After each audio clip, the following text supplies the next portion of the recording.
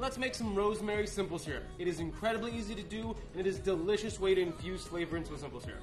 And it's one of my favorite syrups to use. First, you're going to need your stove for this. Turn on medium heat and grab yourself a saucepan. You're going to do equal parts water and sugar. I am doing 2 cups of each. We're going to make a simple syrup to start, mixing it up. We're then going to add some fresh rosemary to our pot here, stir it in, and we're going to let it come to a boil.